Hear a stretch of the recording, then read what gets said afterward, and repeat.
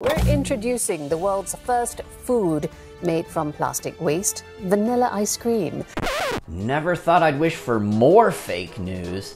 This is real. First, they rolled out with protein made from crickets. Then they developed lab-grown meat. And now it's ice cream made from recycled plastic waste. But here's the crazy part. We've been eating foods worse than this for decades. And we keep getting sicker because the big food companies hide it and keep us in the dark. Let me show you. Plastic ice cream is just the next in line of the onslaught of garbage that big food companies looking to make money want to sell to us. Researchers from the University of Edinburgh have figured out a way to use a mixture of bacteria and enzymes to break down old plastic waste and make it digestible material. And they'll market it to us as a more eco-friendly, sustainable food source, just like they're doing with cricket protein and lab-grown meat. But just because something is digestible and deemed edible doesn't mean we should be putting it into our bodies. But don't worry, before this is rolled out to a freezer near you, the creators want to make it very clear that this has to go through exactly the same regulatory processes and food standards as any other food ingredient. Oh, okay. Well, now I feel better.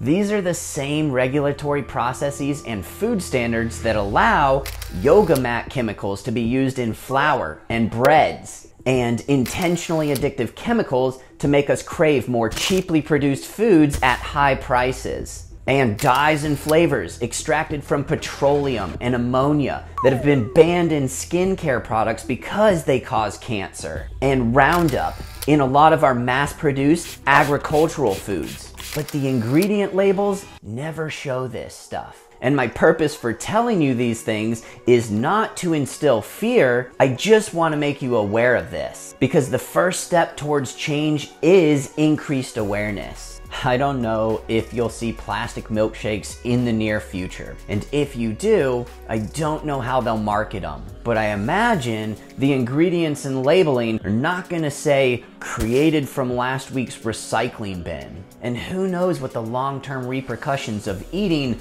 digestible plastic will have on our bodies or our health. So please, if you want to eat ice cream, just eat real ice cream.